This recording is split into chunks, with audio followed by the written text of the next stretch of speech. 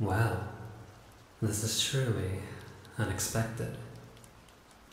I can't recall the last time someone came to my home. For what reason you came, I wonder. Have you come to learn more about the stories that haunt this manor? Perhaps you're like those teenagers who love to come here and wreck whatever they see.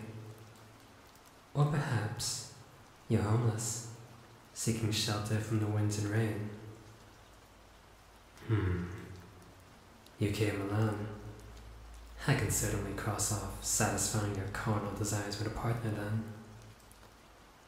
Was it a simple, foolish bet that made you come here tonight?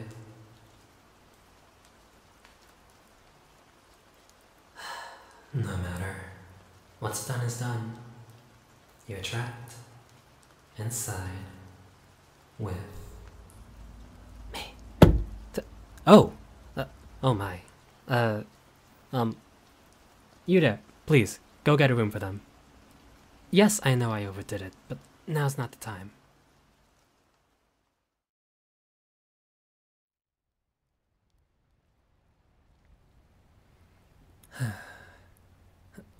Ah, good, you're awake. Whoa, whoa, easy there, easy. You banged your head pretty hard back there.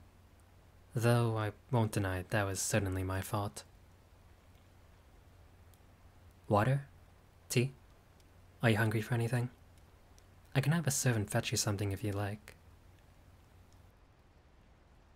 Where are you? Oh, well, you're still in my manor. Specifically the second floor guest bedroom.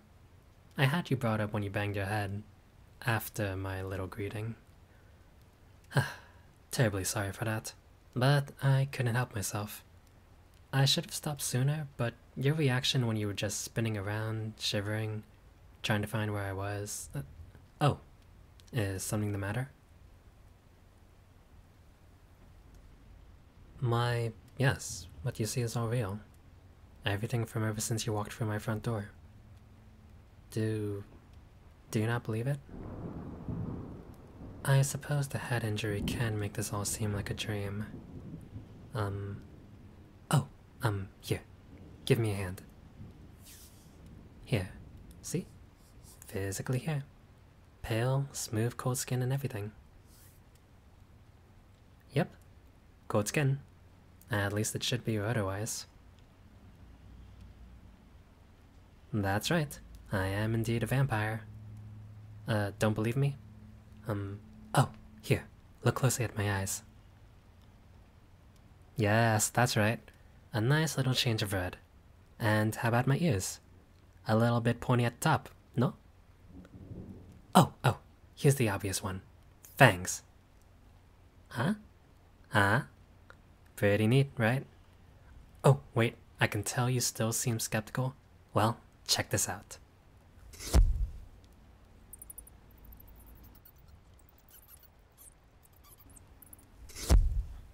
Ta-da!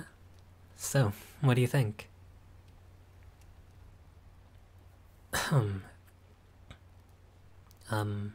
Sorry about that. Truth be told, I'm a bit of a showboat. Always one for theatrics, but maybe you guessed that from how I greeted you. Do you believe me now, though?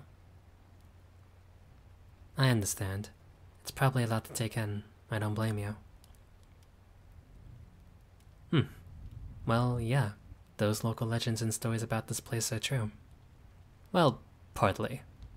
To my knowledge, the town likes to tell stories of how there's groups of evil, blood-sucking creatures of the night who dwell in this manor, preying on the innocent as we feast until we had our fill. Well, perhaps they were true before, but those stories were created during a time where even I wasn't alive. Though I suppose I am a bit young for vampire standards. You don't need to know about that. Maybe another time. Look, here's the truth and what you need to know. In this manor, there indeed once held a large amount of vampires.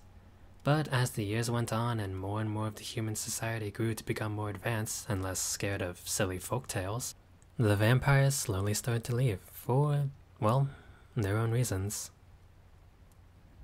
I don't know exactly. Maybe they were just power hungry. Or, well, literally hungry.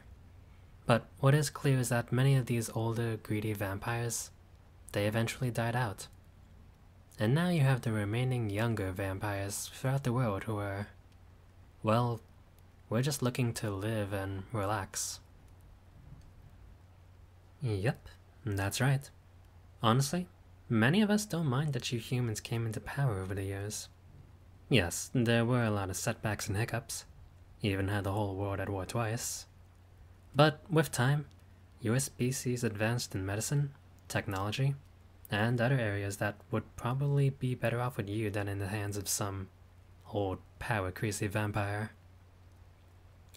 As for me personally, I'm just happy to live and not worry about humans hunting me. Oh, the whole hunting humans at night thing? Nobody does that anymore. Too obvious and dangerous, actually. Imagine a bunch of dead people showing up on the news with all their blood drained and mysteriously dying at night or in secluded places. I mean, come on. Everyone is too smart nowadays to think, yeah, no, something's going on at night. We either stay inside at night and be safe, or go out at night and hunt down the person who's doing this. I don't mean to be rude, but considering how many of you like to choose the more straightforward, violent route, I knew you'd get it. So, enough about me. How about you? What's your name and what made you come here? Ah, me first? Fair enough. I suppose I owe you that formality then. Oh, you're gonna love this. Be honored, human, for you have been graced with the presence of one of the most extravagant, nay, the most ostentatious of vampires of the past century. I am a cut above the other vampires. I live and rule with... Oh, come on. It's been so long since I've introduced myself to a human. At least let me have this. You know what? The mood's already gone. Anywho, yada yada yada, creature of the night this, blah blah blah blah. I respect humans, don't feed on them, etc. etc. My name is Dorian. Pleasure to meet you. Ah, so that's your name. Good. I don't have to call you human or mortal any longer. Now then. How about you tell me what made you want to visit my manor at this hour? Oh, apologies. I would offer you some tea, but this one has been spiked. With... I'm sure you know what. A servant of mine shall be around shortly with something for you soon. But until then, please, tell me a story.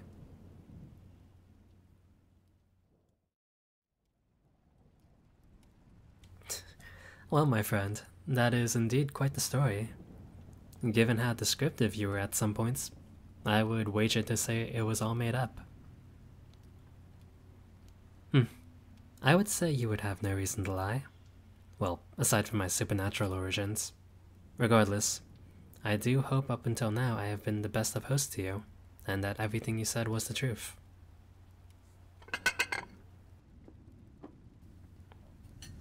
Now then, after our chat and giving you something to eat, how are you feeling? Is your head still throbbing in any way? Surprised, are we? No need to be. The servant who treated you is one of our best. Not to mention she quite literally gave me a stern talking as she worked. The fact that you don't have any headaches or pains whatsoever, it's just a testament to her skill.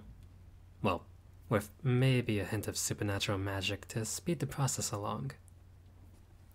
Now, if for some reason you end up drowsy in the day, wanting to shun yourself away from the sun, or have an insatiable craving for blood... The look on your face. Don't worry, don't worry. It was only a joke.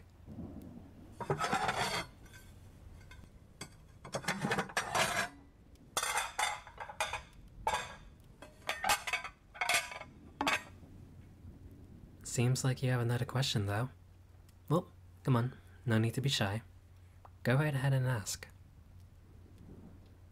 Oh, when can you leave? Shame, I was hoping you could stay a bit longer.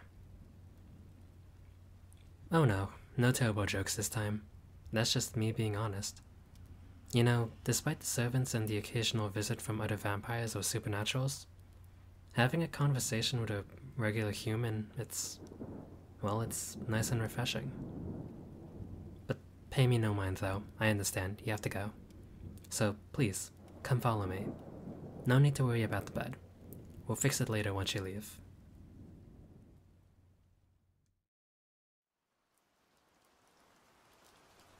So, just to clarify two things.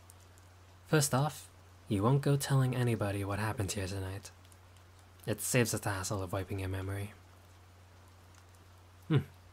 Secondly, how are you feeling now? Any residual headaches or pains? Nothing at all? Ah, very good. Well then, if you look over there to the right, that was the path you took when you came through the woods. I'm sure I don't have to tell you much. Simply stay on the path, no need to worry about anything like wolves or bears. Luckily, it is nearly dawn, so the woods should begin to show more clearly and eventually light up once you reach the end. Oh yes, you indeed slept and stayed for that long.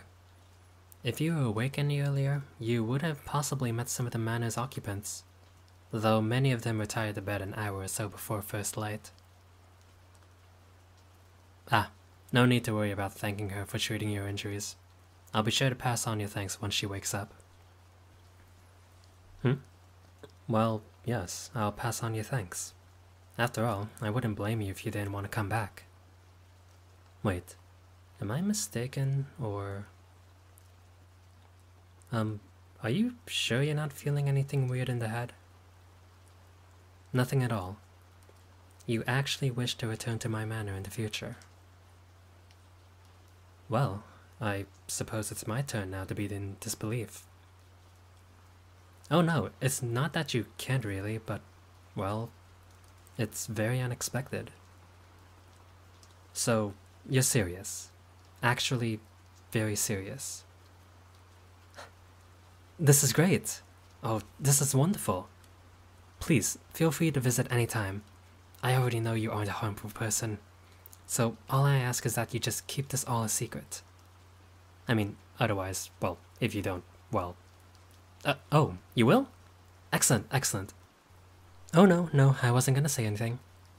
Wait, when do you plan on returning? Oh, you must simply on Halloween night. Many friends will come to visit me for a yearly get-together, and I would love for you to meet them. Oh, wait. Actually, you don't have to on that night, in case you're still uncomfortable with vampires. Especially a room full of them. You'll try? Ah, don't worry. They're very friendly anyway, but I will make sure no harm comes to you if you come. I swear it upon my name. Wonderful. Then I suppose I'll await your return. Oh, a phone number? About that? Well, first off, the manor itself doesn't have that good of service. And, well, the area around my manor has been hexed. I suppose you can say that. It's just to prevent anybody who wanted too close to call for more people, take videos, basically have evidence of us being there. So I'm afraid I won't be able to stay in contact with you via phone. Wait, actually... You know what? Next time you come on Halloween night, I promise I'll have something prepared for you so we can stay in contact, okay? Excellent. Now, please, you must start walking. We'd rather not have anybody back home worry about your absence.